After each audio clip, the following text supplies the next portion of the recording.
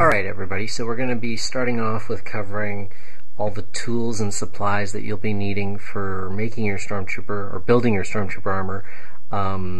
And some of these are obviously tools that are going to be used in the actual construction, and some kind of gets into support materials that you're going to need. So first and foremost is, of course, safety, right? So make sure you're using safety glasses and safety goggles. You're going to be doing lots of drilling and cutting and grinding. So whether you're using a face shield or just regular goggles, super important.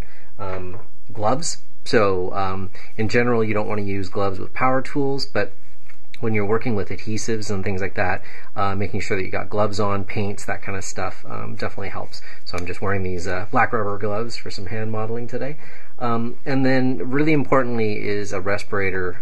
I know a lot of people try to get away with like a dust mask, but a good quality respirator that meets the standards for fumes and particle matter, both of those items are really important because you're going to be dealing with lots of glues and solvents.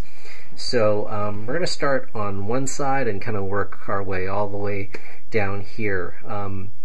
In the construction of the armor, obviously you're going to be taping armor parts together and then gluing them and clamping them. So I like to use a variety of clamps. These are sort of woodworking clamps. They're sometimes called bar clamps.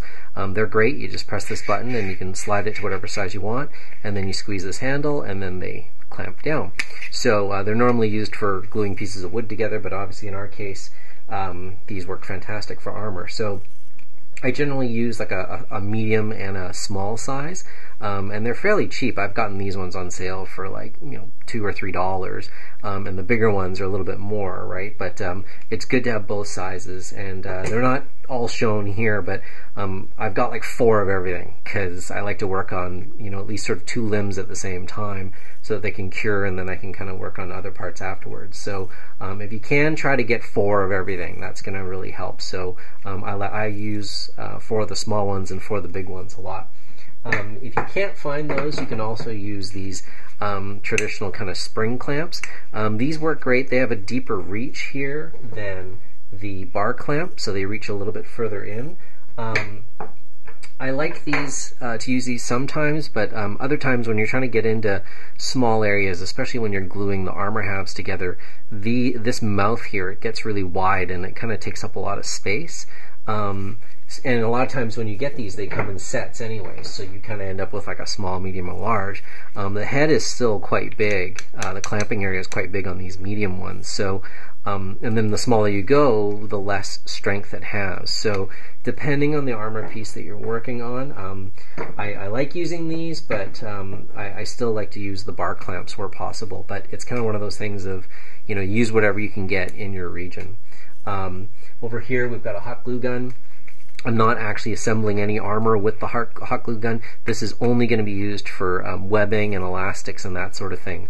When we get to the actual assembly, I'll show you why I use this, but I like to double the elastic over and hot glue it together to make like a really, really solid base for the snaps to go through. So if you're going to be doing any kind of costume making or crafting, a hot glue gun is indispensable, right? It's something you're going to be using for a very, very long time. A hole punch or a leather punch. This one's adjustable so that you can punch different sizes of holes, and it's primarily used for punching holes in like leather belts and that kind of thing. But you can get this kind, which is like a pair of pliers. You just put your item in there and then punch through like that. You can also get a kind where you use like a hammer, and then it's got like interchangeable ends on it, and you can actually like hammer it down. Either kind will work. Whatever you can find is probably suitable, as long as you make sure that you've got different sizes so that you can accommodate the different holes that you might need to punch in some of the different elastic or webbing materials. Just going to finish off some of the kind of the hard tools first. A drill. So it doesn't matter if it's corded or electric. You're probably going to need like a 1/8 inch bit, if not a couple other sizes, but super handy to have. Variable speed is nice too, so that you can use a slower speed for thinner plastics so you don't chew through it quite as fast. But you're definitely going to need a drill for drilling holes. A hammer for setting snaps, which we'll get to in a little bit, but any old hammer will do. You're going to need a rivet gun for the assembling the helmet.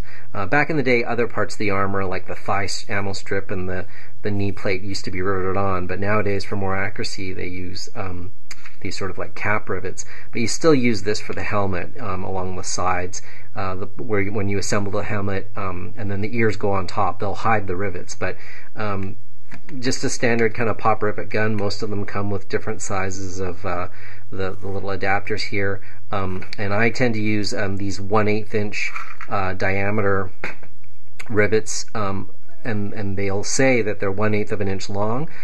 Sometimes I'll use 1/8, sometimes I'll use 1/4 of an inch, but you can get these in a really handy pack, and you definitely want to get the backing washers too. You don't ever want to rivet anything through joining two pieces of plastic together, or metal for that matter, without putting a backing washer on the other side. What'll happen is if you just use the rivet by itself, it'll pull out eventually, or it potentially can pull out. So by putting a backing rivet and sandwiching the two pieces that you want to rivet together, this will expand on this end, and it'll basically compress those two layers together, and it almost never fails. So make sure you get, if you're getting 1/8 inch rivets, get 1/8 inch backing washers as well too.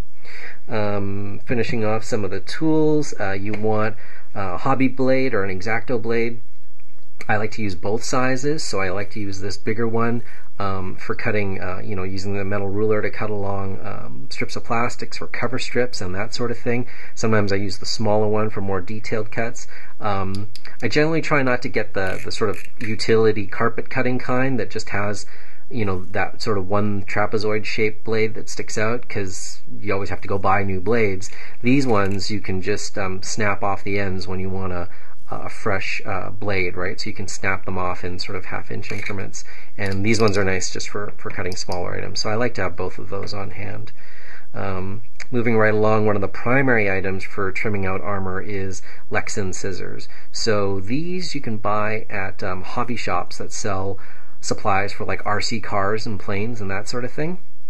And these were originally designed for cutting out clear, race car bodies, like along the wheel wells and that kind of stuff. So you can get them in a curved blade like this, or you can get them in a straight one as well too. And a lot of people think, okay, well, they're such tiny scissors, how are they going to have the strength to cut through, this thick armor plastic? But the whole point is that these are really long on the handle end, so there's a lot of leverage, and then there's a smaller blade.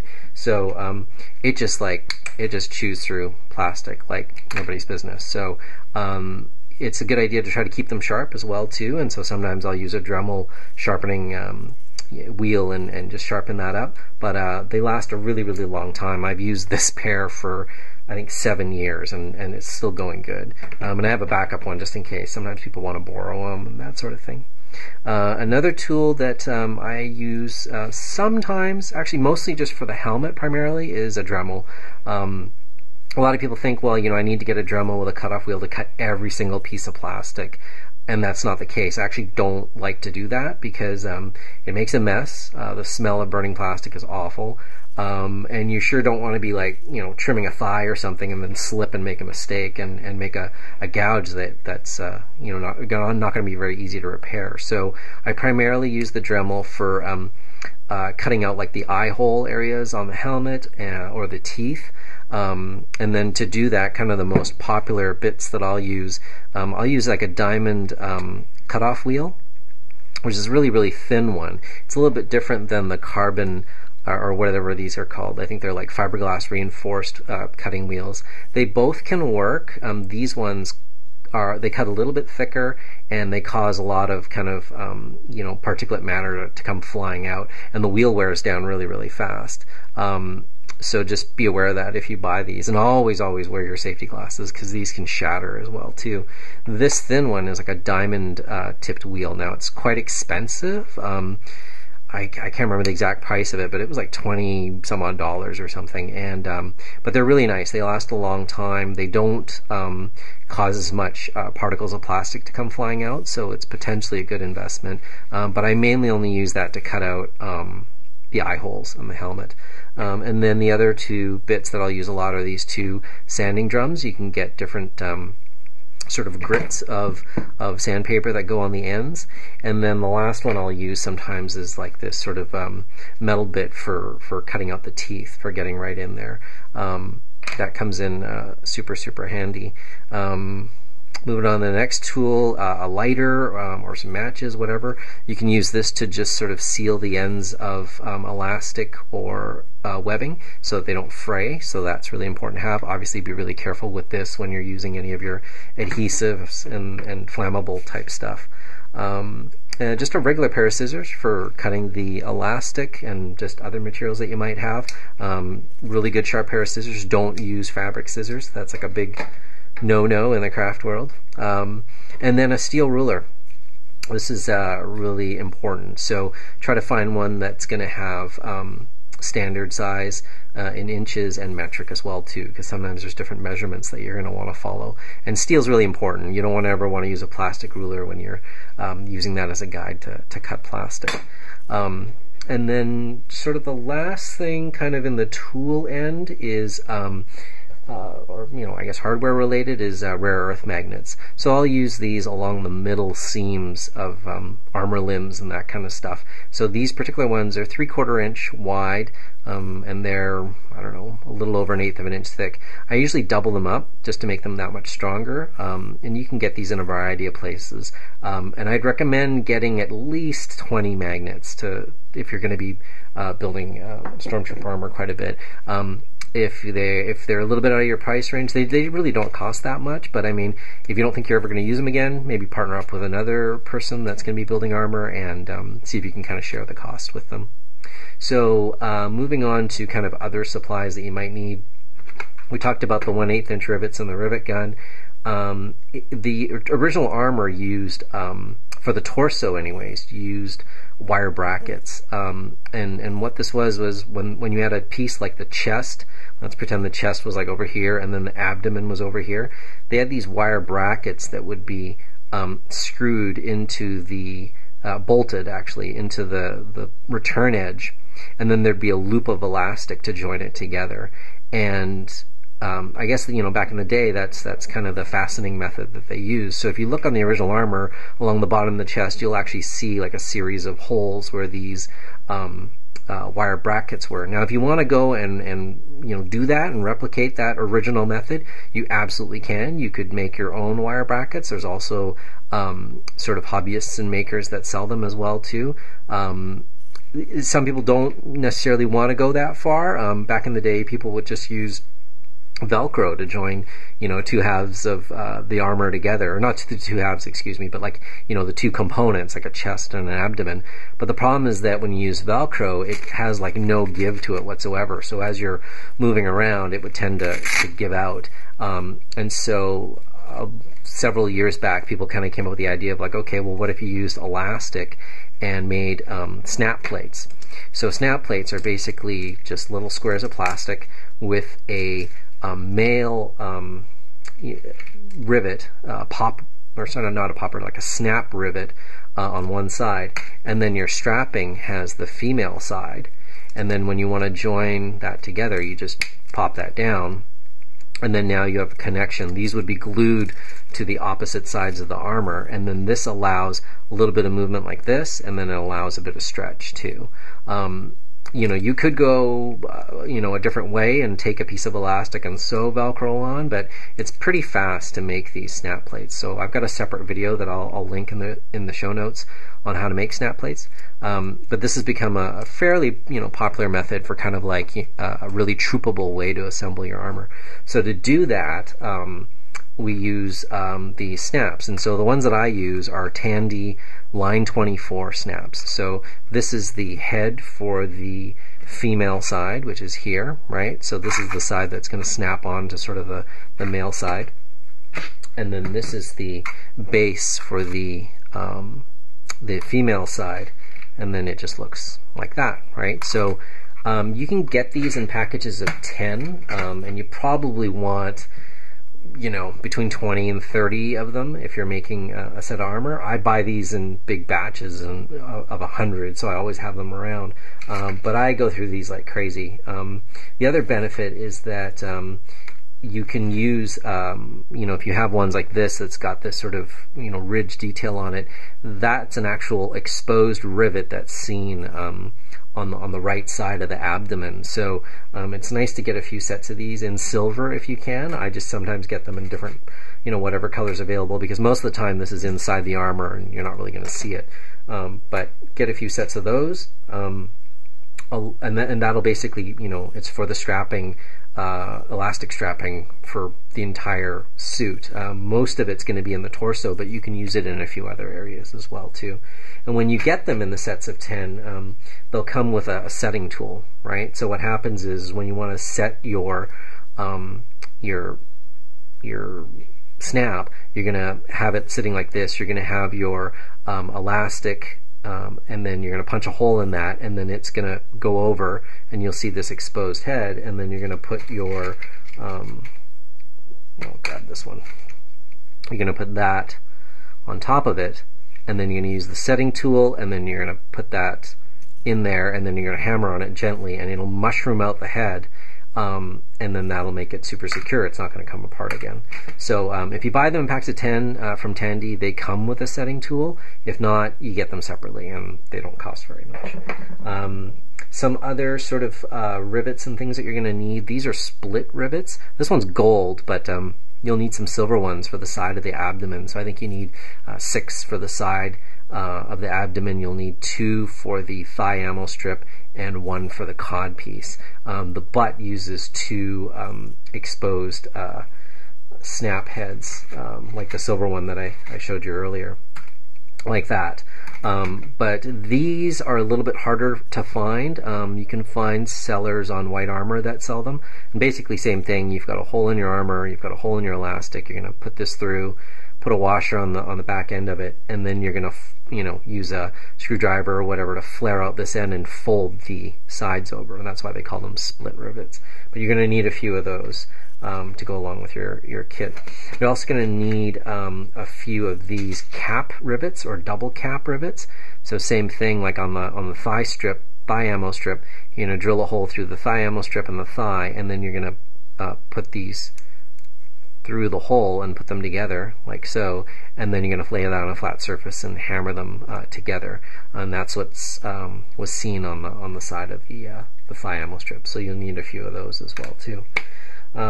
Moving right along, and since we've started kind of on the rivets side of things, to the elastic, you'll need a variety of elastic for the entire armor. Probably one of the most common ones, if you are using the snap plate method, I like to use 1.5 inch wide black elastic fabric. You're probably going to need like 4 meters of that, or about 4 yards of that. So I get them in big rolls because I use these for other things all the time, but that's a size that I commonly use a lot. You're also probably going to need kind of 1.5 to 2 inch elastic for the shoulder connection between the chest armor and the back armor at the very top, and that's going to be white elastic. You'll also need some 1 inch for the sides of the armor on the left side of the abdomen where the split rivets go on the left side. So you can use 1 inch or 1.5. No one really sees it, but it's nice to have the 1 inch size. And then same for the around the base of the shoulder bells. You can kind of use anything sort of between 3/4 and 1 inch. Again, it kind of depends on what's available in your area. In some countries it's going to be metric sizes, in some countries it's going to be standard sizes. And there'll be a link in the show notes to the specifications for some of the elastics that are required. You'll also need some 1 inch white elastic, you can see in the corner there, for the drop boxes, attaching the drop boxes to the belt. And then I do sometimes use like a wider elastic, like a 2 or 2.5 inch for making garters. So that'd be like a belt that goes around your waist, and then you have this wider elastic that goes down into each thigh, and you can glue that into place or Velcro it, whatever you like, but that basically holds up the thigh. So that's kind of it for the snaps and elastic side of things. Some other sort of materials that you'll need, you'll probably want some Velcro for the backs of your shins or calf closures. The original armor, I don't have any of these, but they used bra hooks. So one side of the calf or the back of the shin had holes in it, and then the other side had white elastics with bra hooks, and they would fit into those holes. And that's fine if you want to go that way. For the majority of my builds, I just use adhesive Velcro on both sides of the calves. And you can get two different types of Velcro, right? You can kind of get, regular adhesive Velcro, and it's got this sort of the standard hook on it. And then you can also get this kind, which is just, it's called heavy duty Velcro. And you can see the hook pattern is different on there. And it's not very tall, but it's super tenacious in terms of the grab. And I'll show you some tricks in terms of how to get a really good adhesion onto whatever you're going to be using it for. But yes, you will need some Velcro, and white would probably be a good color to get for the Velcro. We're starting to move into some other tools. I'm going to try to move this way so that I don't forget anything. We're going to get into adhesives. So the adhesive that I tend to use the most for armor builds is E6000. Not sure which way this video is going to be, but E6000 cement. It is a contact cement, so you're going to spread it on one surface, and the other surface on the other piece, you're going to let it tack up for a couple minutes, and then you're going to join them together and then clamp them, hence the need for all the clamps. Using this adhesive is a little bit easier for new builders, because you can kind of shift things around and move it around, and you've got a little bit of work time with it, and then it doesn't really sort of bond together and hold for like an hour or two, and you generally leave it overnight or 24 hours for full strength. And then the benefit of it is it's very resilient, so even when you've got two pieces that are joined together, you can really like try and work them apart, and they're never really going to come apart. But if you ever really wanted to, like if you wanted to make the thigh pieces bigger or the calf bigger or something like that, you could heat up the edge with a heat gun. You're basically heating up the adhesive, and then you could force a chisel down the middle and then separate the halves. When you're using other types of adhesives like solvents, basically that bond, that basically melt the two plastics together, you're not going to have that ability to separate them. So some of the other adhesives that I use very, very sparingly, just for kind of small areas, I might use like a plastic weld, which is like an ABS cement. It's very runny, very liquidy, and you have very little work time. It's like seconds, so you really have to work very, very fast to get them together. This is a side grip, which is like a weld-on 16 is kind of what it's commonly known as. It's normally meant for acrylics, but it will work for ABS and styrene plastic. And it kind of comes out a little bit more like a honey sort of consistency. So that sometimes I'll use that as well. I generally try to avoid kind of this typical plumbing cement, the yellow cement. I mean, it's not a big deal if you're using it for the odd snap plate here and there, but same thing, you have to work fairly fast, and then of course it's yellow, so it's not a big deal if it's an area that you don't notice, but generally try to avoid that. The vast majority of the armor uses E6000. And I do not really like to use CA glue, which is like super glue or Zap-A-Gap or any of those types of glues. These are great for building models, but they are not very resilient. So when you're joining armor halves together, yeah, it'll hold it together, but I mean, you're putting so much stress and strain on them, they don't have kind of like the little bit of give that the E6000 does. So I generally try not to use that type of adhesive. Of course, having some popsicle sticks or something like that to spread the adhesives. This is super handy because you can tape it together to make like little wood shims or something if you need to fill up gaps before you clamp things together. I also sort of try and just save like any sort of scrap plastic that's around for spreading adhesive as well too. That's super, super handy. Moving on down the bench here, pencils. You're going to have to draw lines on plastic and things like that, right? So if you use an HB pencil, it's not really going to leave a mark. So I like to use like a softer pencil, like a 5B or something like that. Use that a lot, and I don't worry about it being on the plastic. You can just use some rubbing alcohol on a cloth and it'll pretty much take that right off. We're going to move on to paints. Well, actually sandpaper. Let's do that first. You're going to need some sandpaper for sanding the edges of the armor down. if you need to reshape things and fine-tune things. So I generally kind of have like 150 or 180 grit, or even like 200 grit is as fine as I sort of use for armor construction. If you're doing kind of repairs or you scratch something, of course you need to go finer and finer, but for kind of just sanding parts before you're about to glue them and sanding the edges of stuff to take the sharp corners off, I find like a 180 grit or something like that works fine. Having a sanding block really helps. So when if you want to just, take off a sharp corner or something, that's really, really effective. Or you can use like these foam back sanding blocks. This one's quite a bit harder than some of the other ones, but this is a good one to use too. And yeah, same thing. You want to make sure you're wearing a mask because you can kind of see all the particles that it starts to stir up. Also, in terms of like sanding, you probably want a small file when you're working on the helmet and you're actually filing, the slots for the teeth. You might have drilled the holes for the teeth, or you might have used a Dremel to open that up, but you want to square up the edges with a file. If you don't want to go out and buy a bunch of small ones like this, a really old school modeling hack is to take a popsicle stick and then just glue some sandpaper to it. So you're essentially making your own file in whatever size that you want, and then you can just, right, still works great. So you can use that in small pieces like this, or you can glue them onto flat pieces of plastic or a little piece of wood or something to make your own sanding block. So that's kind of a cheap way around things. Paints. When you're starting to paint your helmet, you're going to need paints and paint brushes. So the most common colors that you're going to need are the blue and the gray, and you can use enamels. That's what most people use. So you can use Humbrels, or you can use Testers, or you can use Model Master, which is another sort of Testers brand. So you'll need the blue. I believe it's a French blue that most people use. And then the gray, in the Testers anyways, it's like a 1138 gray, which I thought was kind of cool because it's THX 1138. There it is right there. You'll also need black for the vocoder area, and then you'll also need white to paint over any kind of exposed rivets like the thigh ammo strip and the split rivets on the side of the abdomen. So you want to get a few paints there. For brushes, I usually use a few different brushes.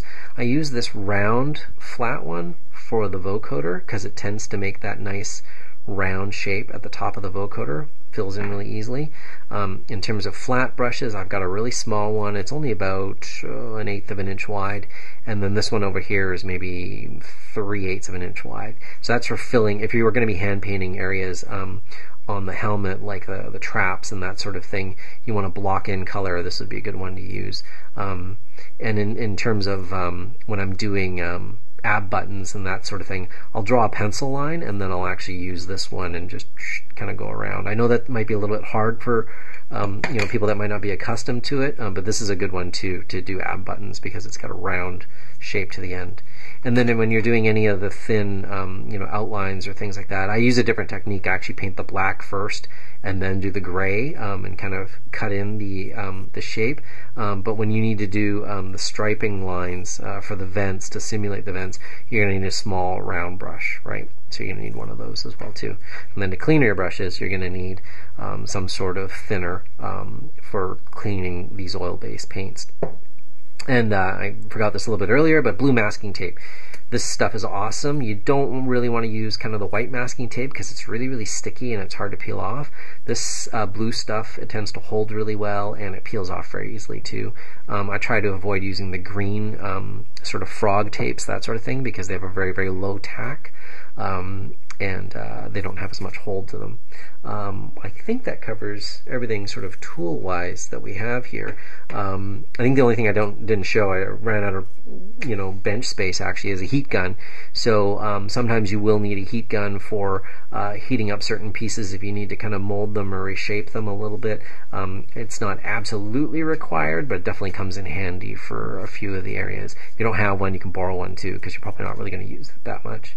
But that's about it. So I hope that's helpful in terms of the tools that you need for putting together your armor. Oh, sorry, I forgot. Paper towels, cleaning messes up, cleaning brushes, cleaning glue. You're probably also going to have your thermal detonator clips. You're going to need some round head screws that are going to go into those as well too. They're slotted round head screws, and they're black. Which I found was actually really, really hard to find. So most people just paint their round head screws black. But there you go. I think I've covered everything this time. So if I missed anything, you'll probably see it in some of the armor tutorials. But anyways, I hope that helps you to get started. I know that's sort of intimidating to see all this stuff, but it might be good to partner up with somebody or find someone, you know, in your local 501st Garrison or something like that that might be working on armor as well too, and you can kind of split the cost of supplies. So that'll help you make things go a little bit easier on your wallet. All right, so good luck.